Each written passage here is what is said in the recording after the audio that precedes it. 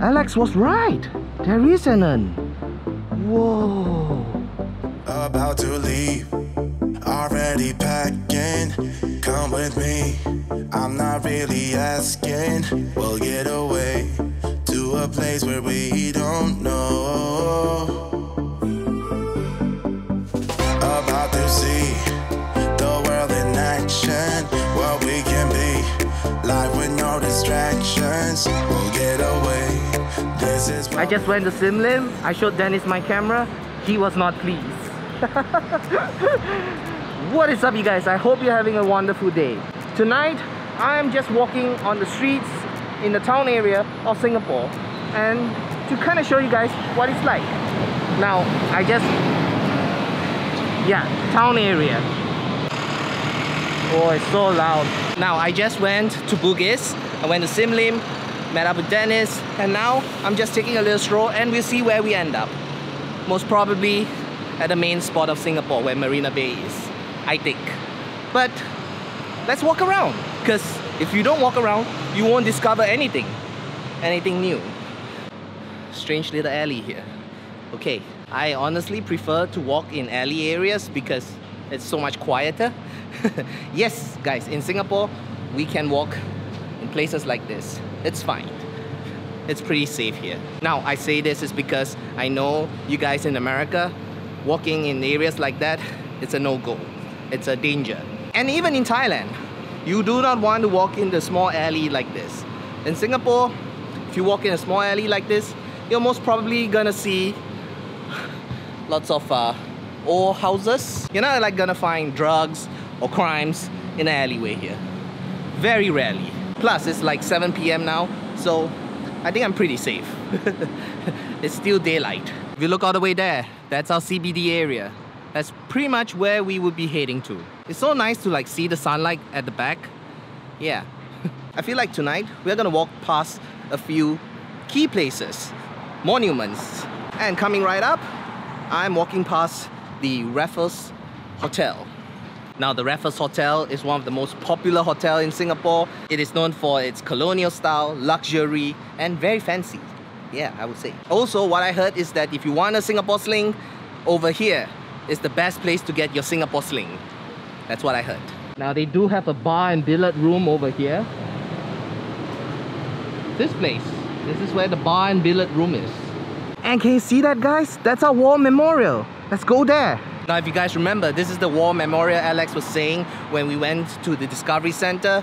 He was saying that there are some of the war soldiers' remains over here. Now, this memorial is located just in the center. Like Raffles Hotel is over there, and we got Suntec over here, and then of course the CBD area is over that side. And we got the Supreme Court over there, which we will probably go over there. But guys, this is nice. I've seen this structure so many times, but I've never really come here and visit this. 1942 to 1945. This is a war memorial. There are like Malay writings over here. That's not English, that's Malay, by the way. But yeah. Whoa! Alex was right.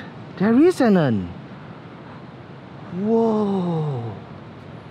Now, there are like a couple of descriptions around. Like there's Chinese, and then there's Tamil, and then this is Malay, and of course here is English. See? Whoa. Memorial to the civilian victims of the Japanese occupation. It's amazing, guys. How many times have I walked past this area? How many times have I seen this little structure here up in the sky? And I've never really come and visit this till today. So now I know, in the middle of this structure, there is an urn. I'm not sure if really there are remains of the war heroes over there, but I can confirm that there is an urn in the center, in the middle of that structure. This is what I try to do, guys. When I say something, or when we say something on YouTube, we try to look for it and verify it. And that's the reason why I'm here today, is to verify, to make sure that there is an urn there. Well, not to make sure, but to find out for myself. Because I didn't know, and it's cool, guys. It's cool to be here. It's starting to get really dark right now. However, I know that there is a art week where there's light shows around somewhere here. I'm not sure if it's still on or not. Well, if it's on, then of course I'll show it to you. That's also the reason why I'm out here and taking a stroll here today in the city area. Now, as you get to the city area, crossing the road, it's mostly undergrounds. I just came under to take the underpass just to go to the opposite side of the road. By the way, I would like to give a little shout out to a new family member, a new Patreon, Clarence. Clarence just recently joined my Patreon, and he also wanted me to say hello to Michael, Weebun, Gabriel, and Matthew. Wow. I had to remember that. See, no script. Wow, you guys, this is beautiful, man. Look at that. And look, the Supreme Court is over there, and you can see, look, it's lighted up. So the light show is still going on. And of course, St. Andrew Church is there. And just opposite from the Supreme Court, I see a beautiful fountain here. I've never seen this before, guys. Seriously, this is the first for me. And would you believe it, guys? This fountain here is also another national memorial. Crazy. I guess we're heading into the light show. Take my hand, we'll make it somehow. We can't miss out. I'm done living life with the lights out. Die with my own doubts. Be free with me. Let's go, let's be free with me.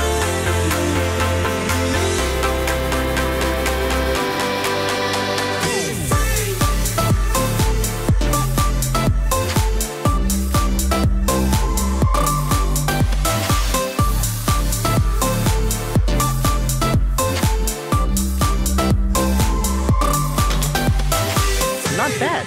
Not a bad light show at all. Now I'm here at the Padang. It's actually an open field where we used to host National Day parades over here in some years. You guys, this looks like another national monument. Let me go find out what it is. Take my hand, we'll make it somehow. We can't miss out. Our glorious dead. 1914 to 1918. And they have steps for each year. And the thing is, on the other side, it's from 1939 to 1945. And along this memorial, there are names over here. So down here it says they died that we might live. This structure here is called the Cenotaph. Now, it was built in 1922 for the 120 soldiers that were sent to World War I. Wow!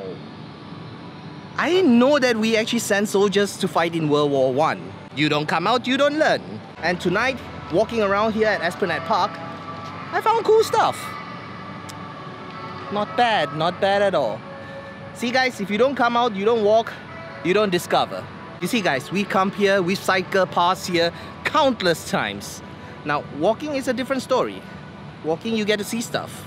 Alright, I got something to tell you guys. Right now, when you watch this clip and I'm walking, I switched on the stabilizer. But let me switch off the stabilizer. Alright, now I'm walking without the stabilizer on. And can you see the difference? Not bad, isn't it, guys? The vlogging muscles, they are back. Nah, I usually keep the stabilizer on because, you know, I don't want my footage to be so jumpy and shaky. Now there's another monument over there, but of course, today, I think it's on maintenance. Yeah guys, all closed. See? I see it, but can't go in. And look, more lights. Wow! Now, Art Week is an annual affair. Basically, once a year, they'll have this like a whole week of lighting and exhibition around the whole of Singapore. No, not the whole of Singapore, but the city. What am I talking about? Like a light, lighting up in the dark.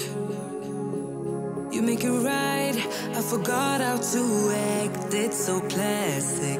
Every time you make me nervous and I lose my words. It's been a while since I forgot the most simple words. I feel calm when you're around, like nothing can break me. Yeah, yeah, So what it is that they have these projectors, or like kind of like lasers, at the back of the building, and then this lighting effects will shine on the building and then kind of like tell a story using the building like a backdrop or a projector screen. And this is a perfect example, you guys. See the building all lighted up and everybody is just sitting in the park enjoying the show. But there is where all the lights are shining towards the building. It's pretty innovative if you ask me. I tell you, this is the perfect place to bring a date, sit by the grass, and then just enjoy the little show in front of the building. I feel like it's really cool because they put it on our colonial buildings and they painted all our colonial buildings white. So why not make use of it, right? Now, of course, they didn't purposely paint the buildings white, but it is so much nicer when it's nice and bright and white. And of course, the monument that we all know, the Sir Stamford Raffles statue facing the Singapore River. I feel like tonight, I'm taking you guys out and showing you around Singapore. The beautiful buildings that lights up at night. Yeah! And of course, the Fullerton Hotel. This is just beautiful. It's because of the blue bridge. I feel like it adds to the beautiful contrast with the blue bridge and then the yellow hotel. If I take a picture of the Fullerton Hotel like that, and then I make a postcard out of it, would you guys buy it? That's a silly question. Nobody uses postcard these days. Could you believe it? It's already 9 PM. I've walked so much today and I didn't even realize it. It's amazing and it's surprising that I'm not even the slightest bit tired at all. Someone actually asked me, does it get cold in Singapore? Well, no. No. I made a video about winter in Singapore. No. It just gets chilling. Like tonight, it's nice and breezy. I'm wearing long sleeve and it's fine. So the Fullerton Hotel is over there. We might go to the one Fullerton facing MBS, and then we are heading down under this bridge. Let's go. 7-Eleven. Milk tea.